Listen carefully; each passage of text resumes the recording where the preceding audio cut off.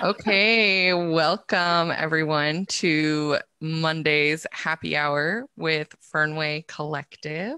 I am Randall Oliate, founder and president of Fernway Collective.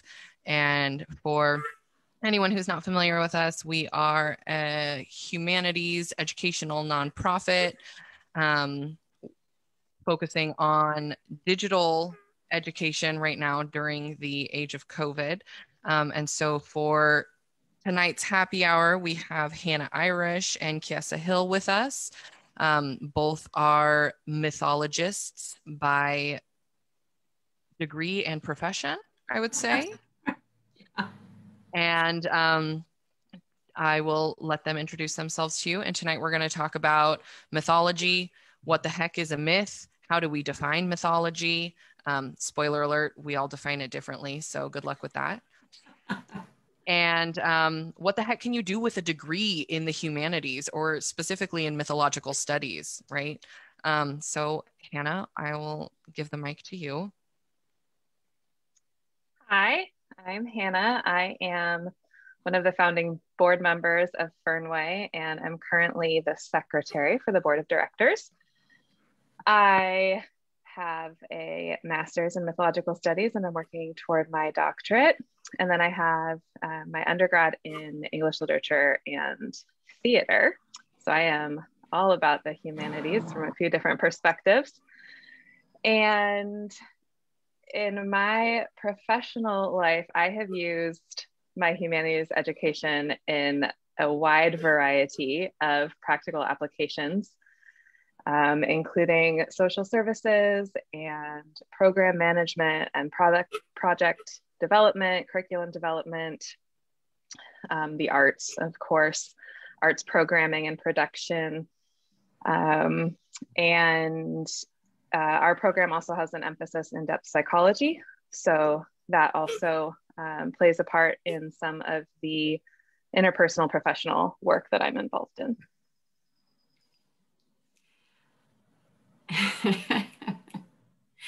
I'm Kiese Hill, and I, as well, have a mythological studies with emphasis in depth psychology master's, working on a dissertation. And my undergrad is in folklore and creative writing, entitled Myths and the Stories We Tell, because I went to Redlands. And so I did the Johnston and we contracted our undergrad. And I studied a year in Ireland, specifically studying folklore. So I am an English teacher. I've been teaching English for 20 years and obviously have used all of those things in all of the ways, whether it was teaching English as we think of English or teaching obviously that connection between English and humanities, and working on kids, helping them with their writing and finding themselves in their writing, connecting, writing poetry, fiction, college applications. And then, of course, the massive amounts of counseling that you end up doing with high school students, and trying to make them feel better and more comfortable in their own skin. And that's how I use mine. Awesome. So I use mine in a similar way to Kiesa. I teach at the community college level, and I teach in an interdisciplinary department called the humanities. And I know when I was an undergrad and I had this humanities requirement, it was really confusing for me because that was the first time I had ever really heard that word. But humanities is just an umbrella term for all of like arts, literature, basically like what it means to be human. So yeah. Art, architecture, psychology, anthropology, archaeology, a lot of the ologies. And mythology is also like an interdisciplinary part of that. So before we really dive into what mythology is, I just want to read a couple facts for any people considering a degree in the humanities. I know that it can seem a lot safer to get a degree in a STEM related field, but there has been a push over the last 10 years or so to call it STEAM, including the arts with science, tech, engineering, and mathematics. Because even y'all, even NASA scientists are well versed in mythology. Like, just look at the names of our constellations Yes. and the planets. I Yeah. mean, mythology is everywhere. But before I get on that soapbox, according to bachelorsportal.com, uh, over 2/3 of humanities graduates get hired in the private sector, and about 60% of American CEOs have bachelor's degrees in a humanities field. So that's pretty big. 60% of CEOs, right? The humanities, they teach us empathy and understanding and cultural competency and allow us to find what connects us as humans instead of focusing on our differences. It's looking at these differences and seeing how they're really similarities and how they're really beautiful. And someone stop me before I get too The humanities emotional here. the humanities teach us how to communicate. They teach us teamwork. They teach us collaborative thinking, right? Like we know they teach us critical thinking and problem solving, but they also teach us collaborative thinking and what I think is a really, really fun way, in addition to being a really valuable way. But that collaborative thinking that you get to do in the humanities is probably one of my favorite things about operating within the humanities.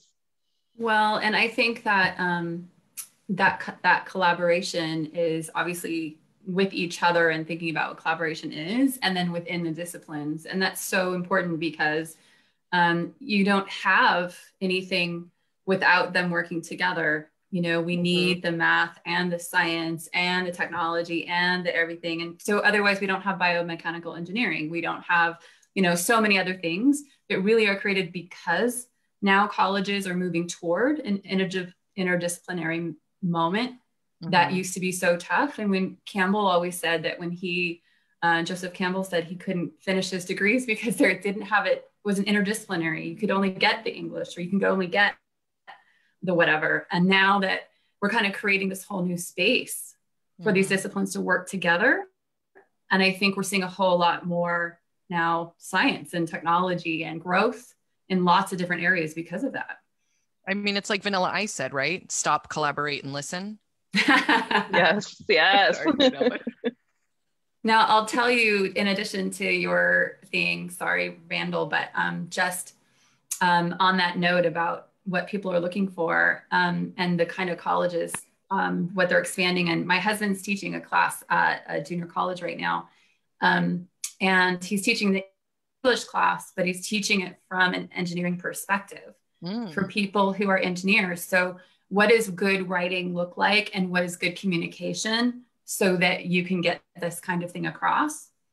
And they're actually starting a new anthropology class for the first time called Introduction to Science, Technology, and Society. And several of the ideas are talking about issues in philosophy of science and technoscience and controversy and cultural science as a cultural activity. Well, and that's true, right? I mean, ethics plays such a huge part in science and in the STEM field overall. And where do we get ethics from? Philosophy, y'all. Philosophy. Right? So like, and this is something I tell my English students too. Maybe you're not going to be an English major. Maybe you don't want to study comparative literature for your life, for your degree, but you're going to need to know how to fill out a job application, how to connect with somebody who's interviewing you, how to write your resume, how to draft an email, because like all of this stuff, like this is what you get from the humanities. And this is why you're required to meet these general education requirements in your college career, because you need all of these skills. Even if you're going to be highly specialized in one field, you still need to know how to communicate, how to connect with people. And like, as far as like MLA formatting and that kind of stuff that I teach, it's all about, like, I tell my students, if you show up to a job interview and you're wearing pajamas and your hair is unkempt and you stumble in there and you mumble all your answers, it doesn't matter if you're saying the most genius, incredible stuff, it's not going to be received because you're not communicating it effectively. So it's not an either or what you say or how you say it. It's both, right? And you have to have both of those skills. So if you have the skills of of the knowledge in the STEM fields, you still have to have interpersonal skills and know how to collaborate and work with people and do your best. Yeah. For my high schoolers, I modify that just slightly, and I tell them it's like showing up to prom all decked out with your fly down. It was like almost there. You look so good. Or your works cited page is like the lipstick on your teeth, and nobody can pay attention to a single thing you say because it's just distracting them. Yeah, because seriously, you just cited Cliff's Notes. What am I supposed to do with that? I can't. I got nothing. I just can't now. I can't. Anybody who needs help with citations or MLA formatting, please feel free to contact us. It is very important, a very important piece of your college career, and I'm happy to help you with it, or at least direct you to the resources that you need. It is very important. Wear a nice suit, wear a nice jacket, wear a nice outfit to that interview. Dress your paper up in its finest so your ideas will be received. Yes. And it is too easy to do to get points knocked off for not doing it. Yeah. It's just not worth losing those proving points. that you can follow directions. That's what your employers want. Can you follow directions? That's what your professors want. That's what your teachers want. Show them that you're listening and that you could put in the bare minimum of effort. Because I'll guarantee you, if you format it right and you cite everything appropriately and you pass all of that, you'll get at least a 70. And what do we say? C's get degrees. Yeah. Get it. So again, from having, my perspective has changed a lot from being married to a engineer. And the reality is that if things aren't cited correctly for him and his work, because they make rescue hoists for helicopters, that $1 million helicopter will sit on the ground while Katrina is happening. And no one can take off because the paperwork hasn't been approved, because things weren't labeled correctly. Evidence isn't in there that this is safe to operate. And so it will sit. So literally for his job, those kinds of citations and knowing how to lay out your paper and how to, which is why he's so good at teaching that class, quite frankly, because knowing how to lay that out can be do or die in a very literal way in his organization. Yeah, that's life or death. Yeah, it is. Wow. Absolutely. Great. I'm going to tell my students that now. Learn MLA formatting. It's life or death. That's what I tell my students all the time. That's like, to back it up. Even if you get it wrong, right, you can fix that. But not having it in there at all, in some jobs that is make or break. And in some jobs that could be $1 million contract. And in some jobs, it could literally be life or death. Yeah. And I think this is a good segue to bring us to something I've been thinking about too. Like, we've been talking about the value of a humanities degree within capitalism as your ability to create income or get a job. But humanities degrees are good for the soul too, right? Yes. They help us, like, not just on the job, but connect with each other. And I'll admit, like, since I started studying mythology, you two have seen the changes in me. I am a lot more in touch with my emotions and my ability to recognize some of my behaviors. And I think that comes from studying psychology too, right? Yeah. Like, we study these things to figure out who we are and what our place in the world is. And guess what? That's what mythology teaches us too. So mythology as an interdisciplinary approach, like, mythology is literature, it's art, it's architecture, it's psychology, music. It's sociology, it's politics, it's history, it's music, it's dance, it's performance, it's theater. Religion. I mean, somebody stop me, because it's everything. It's everything. Mythology is all around us all the time. And we have this misconception so often that mythology is just outdated religions or Greek and Roman gods or Egyptian stories or Norse stories or Indian stories. Like, and we don't, that's not, that of course is so much of it, but it's not all of it. We still have mythology alive and well and happening all around us right now. So, Hannah, would you like to talk about what mythology means to you? Sure. So all three of us are in the same. Oh, of course.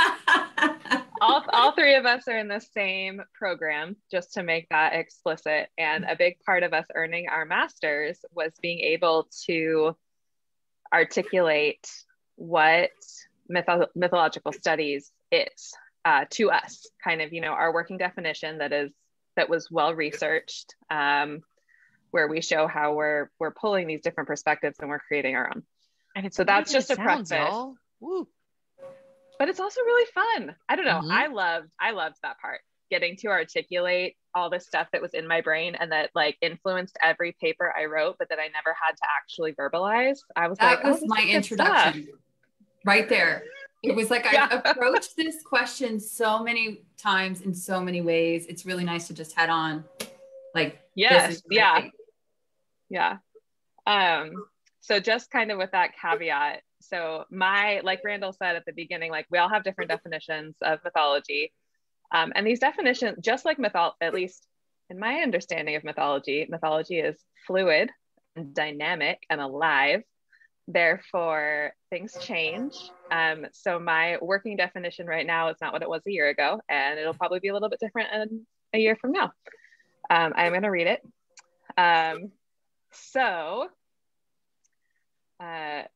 And I'm lifting this out of a certain draft of my dissertation. Yep, plagiarizing myself. All right. While myth and mythology, yes, according to Hannah Irish. Yes, there you go. While myth and mythology enjoy a multitude of definitions, I define myth as a story of sacred truth that is illuminated by archetypal and symbolic images and patterns. Therefore, a myth offers an individual and/or a community an explanation of its roles in and reasons for existence, and thus provides guiding principles for both individual and communal life. A living myth is a myth that is dynamic and fluid, which grows and changes in response to culture in order to adapt to the needs of communities and individuals. Thus, a mythology or mythos is a collection of such myths. Yep, that's the end. Then I move on. So basically for me, mythology or a myth is a story that conveys some sort of sacred truth. The story itself doesn't have to be factual in the way that we think of as a true story, but it is a truth story. I like that. It's not a true story. It's a truth story. You should put that on a shirt, Hannah. We should put that on a shirt. I like that a lot. Fernway should put it on a shirt. We'll do it. Go. Crystal, you hear that? You got a new project to do. I love that. Yeah. So that, I think that's a great point, right? It doesn't matter if a myth or a story is true or not, like verifiable fact. It's about what it means to us, how it shapes our worldview, how it shapes the way that we live and function in our everyday life. Yeah, exactly. And I think that's really important too, because I think we've had an issue with that since obviously, arguably Plato, that myth means something false and this other kind of verifiable thing means truth. But we have these verifiable actions and stories and histories that we operate under all the time. And the reality is it doesn't matter if we agree or if we believe in someone else's belief statement. If they're willing to raise a weapon against us, if they're operating under certain assumptions, that whether we think those are real or not in our world, it doesn't matter. If that's how they run their country, if that's how they run their wars, if that's how they run their economy, if that's how they run, it doesn't matter anymore if you're under, if that person has that working law or concept. And that's a problem then if we don't study it, we don't find. Yeah. Mm-hmm. We don't share that knowledge. Yeah. And it's a lot about transmission of knowledge, right? Yeah. In the stories, in the poems, in the songs, in the dances. And that's part of my definition of mythology, right? It's what it means to be human in this time and space and place. Yes. It's about how we participate in this culture. What are our roles? What's expected of us in these roles? Right. And we get that from our stories. We know what kind of parent we want to be, what kind of daughter we want to be, what kind of citizen we want to be, from seeing it playing out either in a way we agree with, in the way that's right, a relative term, or a way that we disagree with, and something that doesn't conform to our societal expectations. And and we get these from our stories. A super easy example is Little Red Riding Hood, right? Yes. All of these lessons that we get from this folk tale that aren't spelled out to us, but we're able to connect with the protagonist and get into her shoes. And so we know she got herself in this situation with the wolf, not to victim blame Little Red, but did she listen to instructions, right? The instructions were stay on the path, don't talk to strangers, listen to your parents, finish your task, go there to help your grandmother, don't get distracted picking flowers in a field like Persephone, but that's a whole other conversation. Or a similar one. Yeah, similar one, right? But we learn all of these lessons through the stories that we hear. So, Kiese, what's your definition of myth, and how is that different from a folk tale or from folklore in general? So I was just going to say that Little Red Riding Hood's an excellent example, because again, with folklore, what we're talking about are ways that we hand ideas down, concepts down, and use those as teaching tales to our communities and to our children.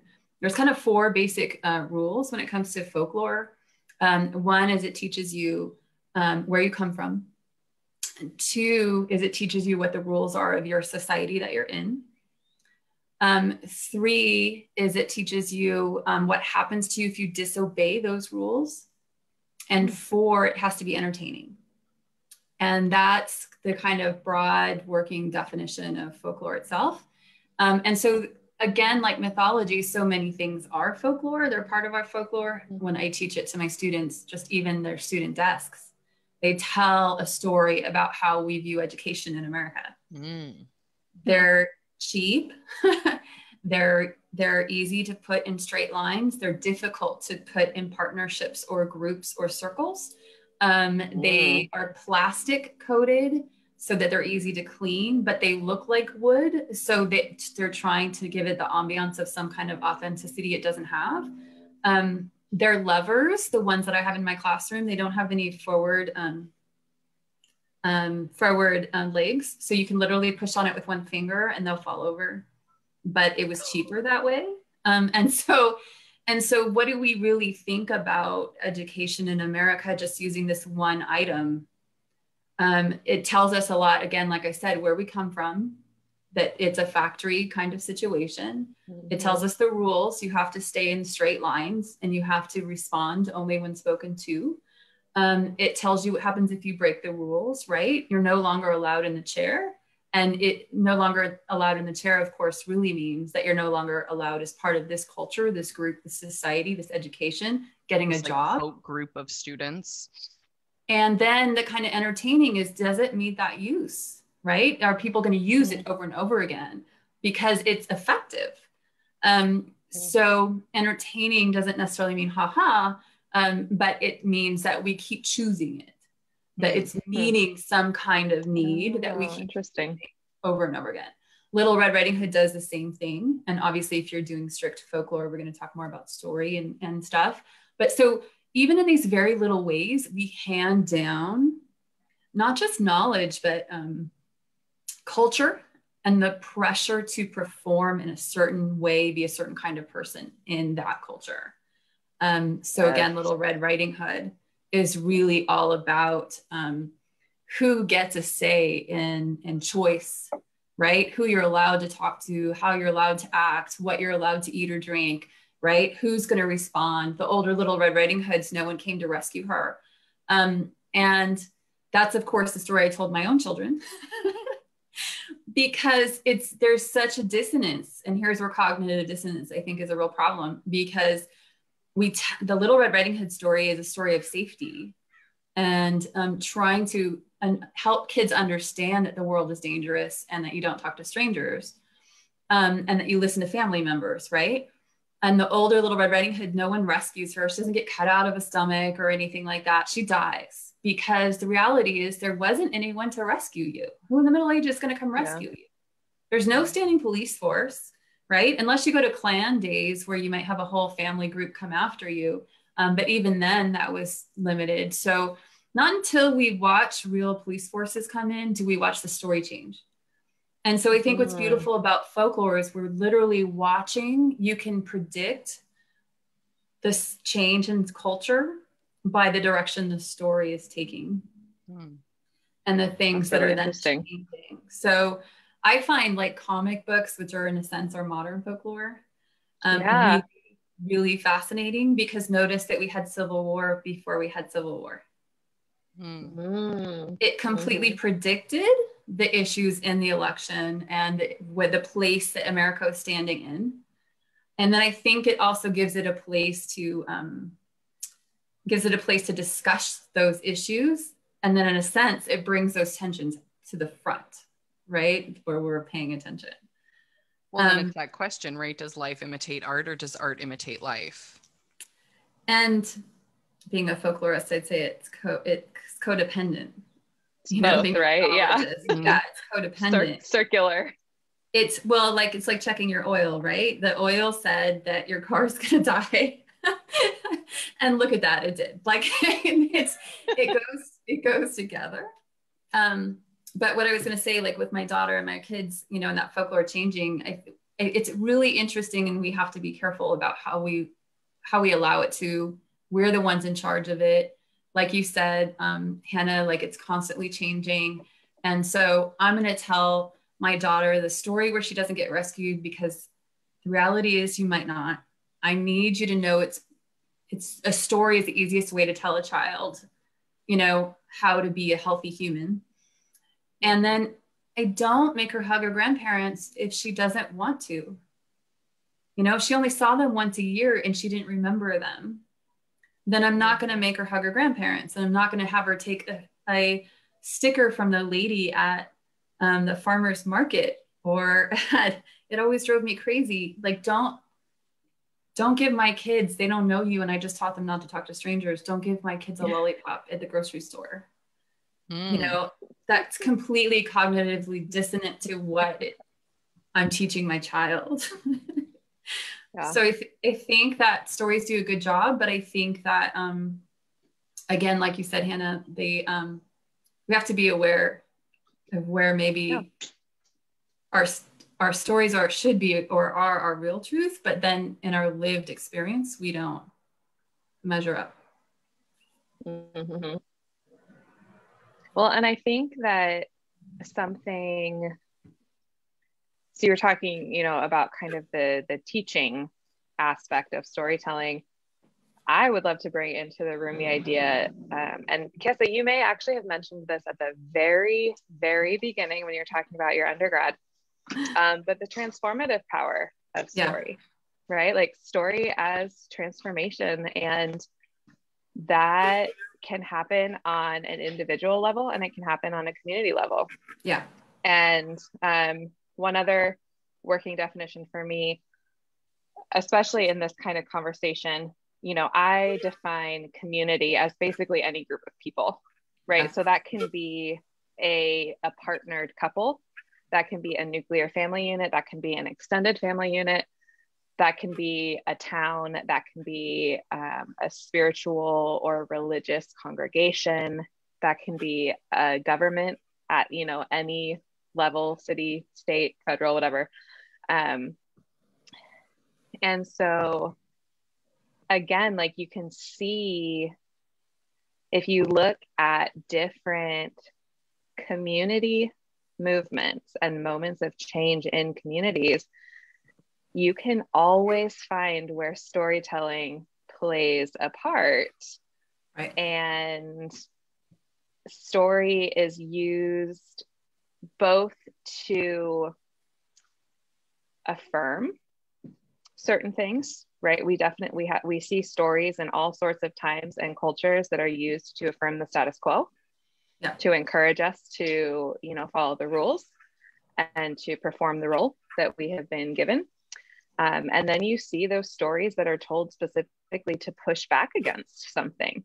The kind of the what if stories, like what if this story was how things actually are, and that it gets at you in a very different way than an informational pamphlet or a lecture, right? Because it connects with your emotions. It taps into your empathy. And I mean, that's one of my favorite things about story. So is that transformational piece. So two things. One, that fed right into my working definition mythology.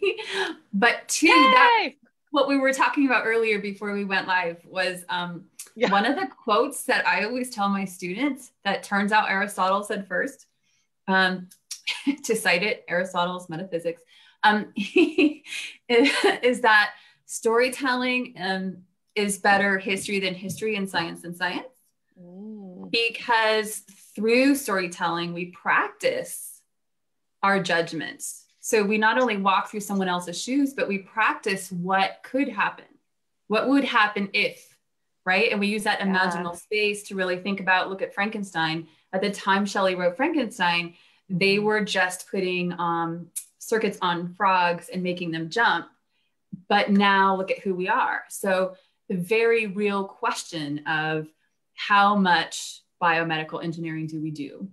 How much is too much? When do you want to be the person then in the room that has to decide to pull the plug or help? I had to help my grandmother sign her DNR and nobody else would sit with her to sign it. And it was, obviously ridiculously terrible, but the other options were worse of what they're going to do to my 95-year-old grandmother to keep her alive that were really inhumane.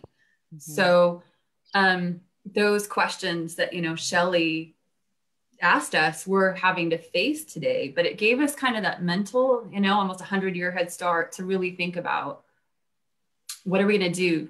Like, how do we feel about this? Where is this going? And so, story gives us that opportunity. And I think it's worth mentioning the subtitle to Frankenstein, if people are unfamiliar with it, right? It's the modern Prometheus. Yes. And so that like Shelley literally wrote this novel on the cusp of scientific advancement on the back of a piece of mythology, a piece of classical Greek mythology. And so it's really hard to separate those things. Gosh, I guess Aristotle was a pretty smart dude. Right? Who knew? Yeah. So I know, like, Aristotle defines like mythos as plot and says it's largely responsible for building the foundation of the model of rational thought that we can still see in our society today, like in modern times. And so, like, it's kind of getting away from the sacred and mysterious nature of being and replacing it with reality that can be measured and observed with the senses and categorizing. And to Aristotle, right, reality equaled truth, and reality is only that which can be clearly seen and measured. So then how does myth fit into that as such an important piece of us?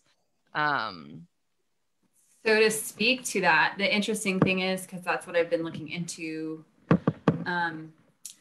because I was conflating some of the Aristotelian views and the Neoplatonists, and it turns out that's not weird. That's what people were doing. So I've really had to tease some of those things apart. What's interesting thing is that Plato, for all his, anti-myth, in a sense, creates this whole new myth with the dualism and the forms and everything. And he relies on myth to explain it. And then, of course, like I said, creates his own myth to get this story across, or philosophy across. Aristotle, for all his senses, it's very much, again, this story allows you to practice into the space and to feel in your senses in a very real way, something you wouldn't have otherwise been able to feel. So a travel dialogue, or to understand a concept, a story will allow you to feel into that space with your senses and essentially come into an imaginal space where you're all having a dialogue together across centuries and concepts in a way that Plato doesn't believe, because Plato is going to do the opposite. He's going to say, story is just there to confuse you, because that's not the real form of anything. It's lower than a real form of something, because now you're just reporting on something that maybe is real, maybe isn't, maybe someone made it up, maybe it's a just imagined kind of thing. Whereas Aristotle's going to elevate that and go, the only way to know something you don't have access to and to bring that into your sensory place is to put it in a poem, into a play, into music. Because now, I mean, think about a song, right? Everyone experiences, and yeah, different directors will do different, but everybody can come into this space and listen to this piece and have an epiphany, have an awakening. And have that shared experience. Exactly. And that for Aristotle is that experience. Yeah, a shared trip, if you will. Right? Which for him becomes a shared, real, lived experience. And so that becomes real, right? Yeah. That realness is important to him. Right. And like, how tangible are those feelings? Because like when you're talking about this, I'm specifically thinking of like the energy at live concerts or live theater. And it's so different. I mean, that's a religious experience in itself, right? You've got the band elevated up on stage, proclaiming their message to the masses who are having overwhelming emotional reactions to it. I mean, the closest all right, admission time. I've had a couple beers now. Here we go, happy hour. The closest thing I feel like I've had to a religious experience is when I saw Neil Young live. The sun was setting, he was singing and playing, and just like a single tear just fell down my face, because the energy of the crowd that he was giving, and like the symbiotic relationship, right? That like he as a musician wouldn't be in this place without us, the crowd, but we wouldn't be there without him, and the push and pull of all the energies that we were all exchanging. Now I'm sounding like a total hippie. But it was magical. I'll take it. It was pure magic, and that was like the best concert I have ever been to, hands down. And it felt like I was one of many in the best way. Not that I was nameless and faceless in the crowd, but that I was plugged into something higher and bigger than myself, and I was part of it. And as a largely non-religious person, I think that's a lot of communitas. These religious experiences that people talk about, that I get through classic rock, which is fine. Right? But in COVID times, it's been hard to have those community experiences. Yes, for real. Okay, Kiese, I really want to hear your working definition of mythology. Okay, so I'm going to go, since you read, I'm going to read mine too. This is a section of it, but I'm just going to simplify. So I hope that I can pull out one paragraph and it won't get confusing. But I think in the context of whatever else we've discussed, it'll be okay. Mythological studies is fundamental to what is real, what is known, what is truth, what is life, and what is soul. It may be the study of traditions, art, religions, and stories of past and present that link us to the navel of civilization and to ourselves. But even in that list, it is more than that too. Heraclitus reminds us that you could not discover the limits of the soul or psyche, even if you traveled every road to do so. Such is the depth of the meaning of logos. While we venture into our daily lives, stories and rituals offer us a clue to find our way through the modern maze of our lives and to the center of ourself. Mythological studies is a way of picking up these clues in literature, archaeology, art, etc. As the maze is unknowable, We can only feel our way through using these threads of stories woven and rewoven in this mythological method to connect our past, our present, our minds to matter. That only happens through the languaging, and here's what's really important to me, the languaging of ideas and questions. Kiese says the original bond between the linguistic and the mytho-religious consciousness is primarily expressed in the fact that all verbal structures appear also as mythological entities endowed with certain mythological powers, that the word, capital, in fact, becomes some sort of primary force in which all being and doing originate. So mythological studies is a study of how then mythology, in its highest sense, is the power exercised by language on thought in every possible sphere of mental activity, quoting Max Muller there at the end. In a broad sense, there is no other study. Everything has its place in mythological studies. After all, what is business but an attempt to put in language and mathematics what is clearly faith in a certain company, faith in the economy, or belief in the stock market. What other studies often fail to do is acknowledge their own mythological basis or connections, their own cultural, storied, imaginal places in the world.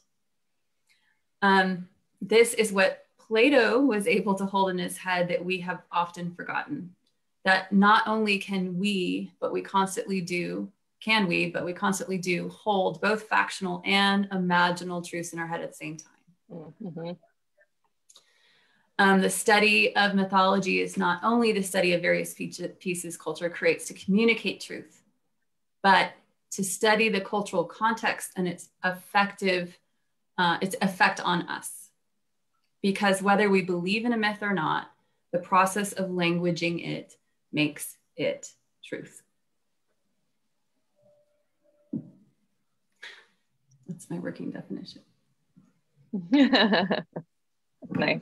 Love that. Randall, did you give yours? I mean, No. I feel like you sprinkled gave, some of like, it in. It's a pieces, little, yeah. yeah. Is there anything else that you want to add? It's a little different. So in my classes, like I, of course, talk about ancient myths and religious myths, but we also have secular American myths. So in our society today, we've got this clear separation between our sacred life and our profane life, right? Our sacred and profane spaces. But it wasn't always so. And so that's why we kind of have this misconception about ancient societies that, like, it's a joke in the archaeological community that if you don't understand, like if you find an artifact and you don't know what it is, you just say it was used for religious or ceremonial purposes. And that's kind of like the catch-all term. Right? I mean, you can't understand everything. Like when you're talking about material folklore, right?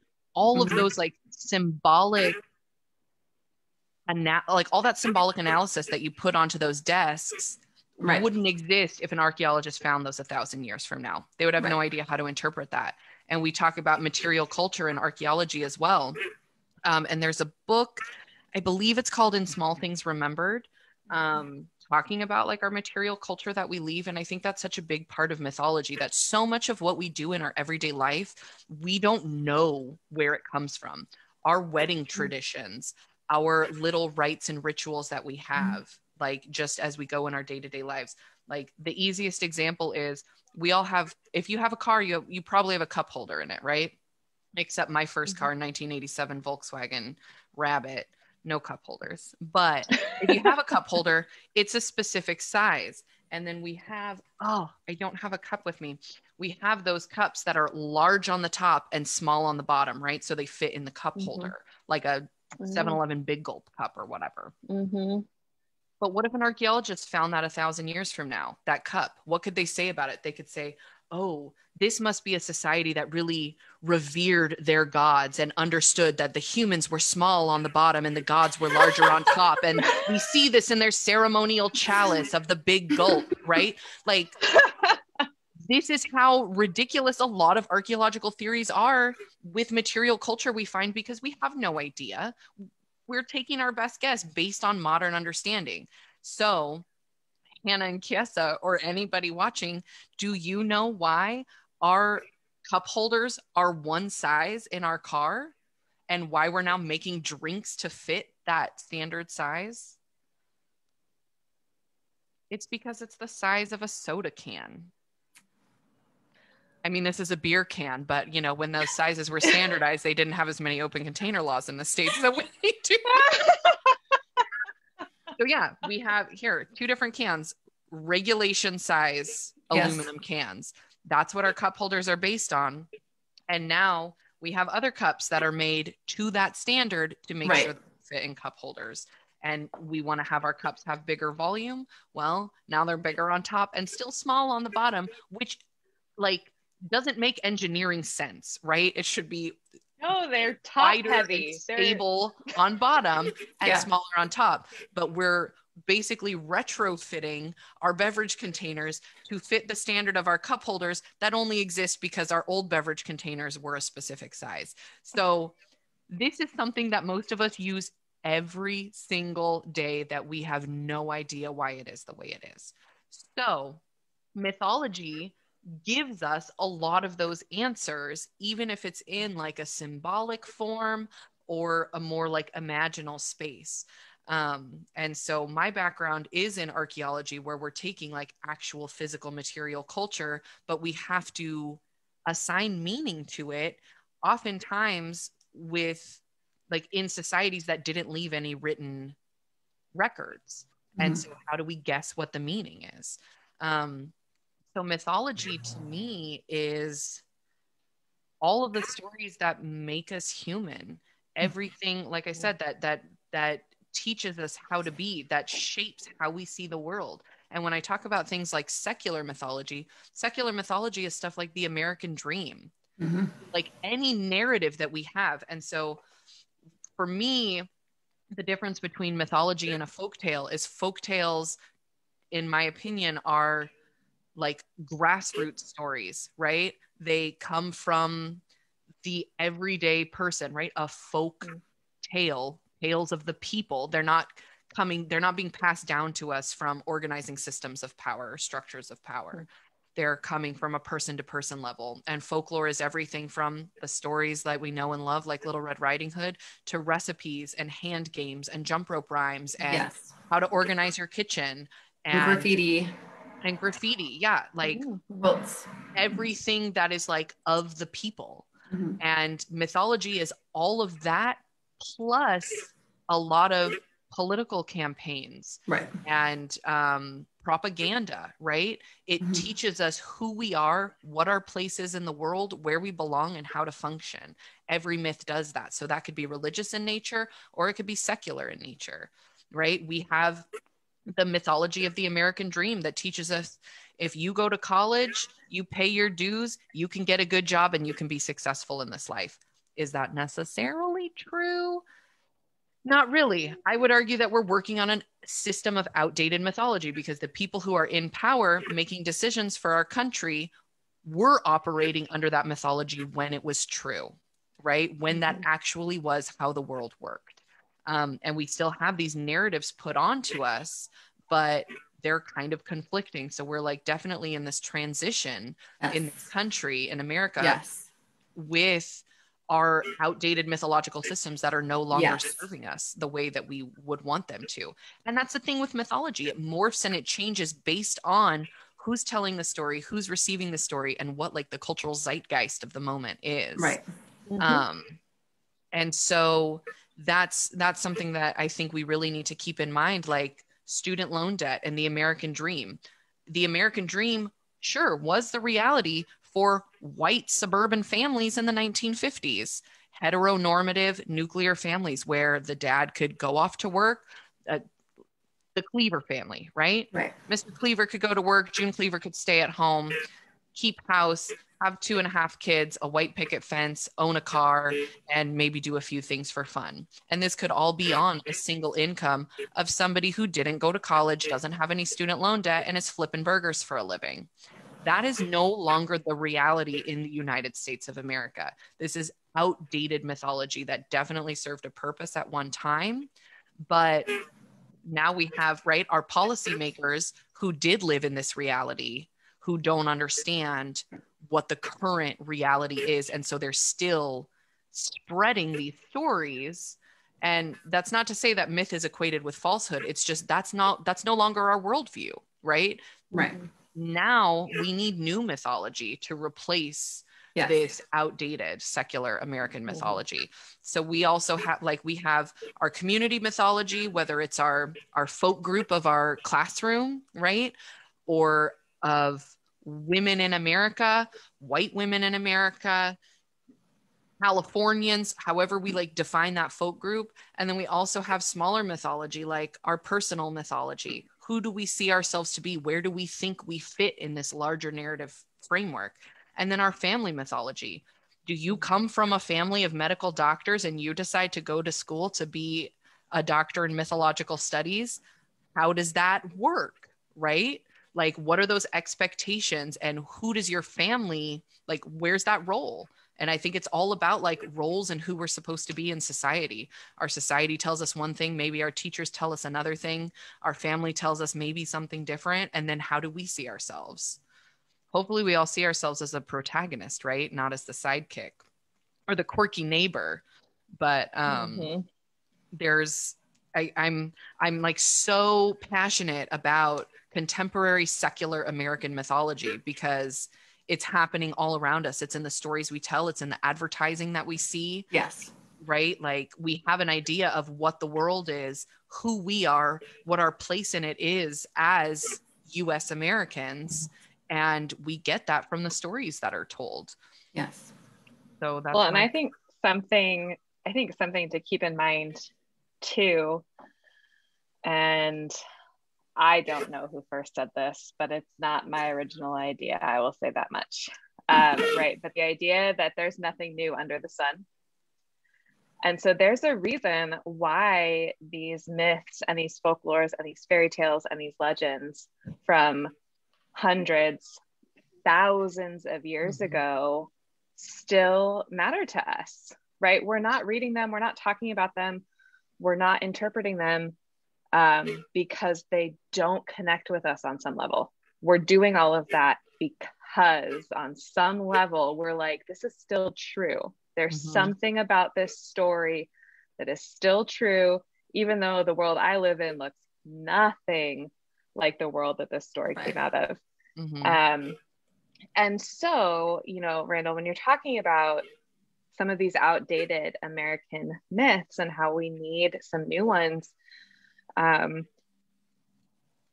it's not necessarily a bad idea to kind of look at what are the older myths and the folklores and the fairy tales that are popping up in art and media right now. And, you know, kind of reflect on like, okay, so people are feeling these stories. There's something resonating about these stories because they're coming back into this cultural consciousness that we share. And what can we learn from them? You know, how can we engage these old stories to help us create the new stories that we need to help us, you know, move forward in culture, in our individual lives, you know, whatever it is. So I just like, again, right, there's that circular relationship. Well, and I think that's the beauty of oral mythology, right? Is it's, like I said, it's like a game of telephone, and you can, the stories have the same bones, but like with Little Red Riding Hood, all the details are fleshed out according to what that society needs, what they value, what they hold important to them. Does Little Red get saved at the end? Is it a learning experience, or is it the end of the road for her? Like, who comes to save her? Does she save herself of her own volition by cutting herself out of the wolf's stomach? Does the woodsman come to help her? Like, where is it at? And so it is, and I do this with my classes when we're in person. We play a game of telephone, and I start it, and then we see how it changed at the end. And that's why we have so many different versions of these stories, because everybody brings their own perspective to it, right? We all have our own point of view, our own individual schemas, and what are the important parts that we as individuals pick up from the story, and then how do we communicate that, and then how's it received by the next generation? And that's what's so hard now, is that we write everything down and it becomes stagnant and permanent, instead of this like ebb and flow of what the culture needs, like, and the story's changing based on that. Cool. So this was really wonderful. Thank you both so much for hopping on this. I mean, gosh, it feels like this hour just flew by. I could talk about this literally. I know. And I know we've done it before. Yes. But let us know in the comments if you're interested in hearing a little bit more about mythology. I feel like we barely scratched the surface. I mean, like, I do a whole semester of this stuff with my students, and it's still not enough. We're in a whole PhD program, and I feel like it's still not enough. I mean, we could talk for hours about archetypes and psychological complexes and the collective unconscious and literally all of the things. So if there's anything, if you have any questions about mythology, if you'd like to hear about a certain mythological figure, a certain tradition, a story, really anything, you want to hear more about secular mythology, rituals, storytelling, archaeology, we have great resources and great connections with professionals all across the humanities in so many different disciplines. And we would love to hear what you think and what you're interested in. And Kiese, thank you so much for joining us. If you happen to be someone who's really interested in a working definition of mythology, Joseph Campbell's book, Thou Art That, is a very fun exploration of how mythology is still relevant, how it's dynamic, how it intersects with art, and things like that. So, and it's a very, very like quick, accessible read. Yeah, and for those who aren't familiar, Joseph Campbell is like the person who brought mythological studies to, I mean, I want to say the forefront of academia, but you know, legitimized it as an actual discipline. Comparative mythology. So thank you so much, everyone. I love y'all. Thank you. I love you.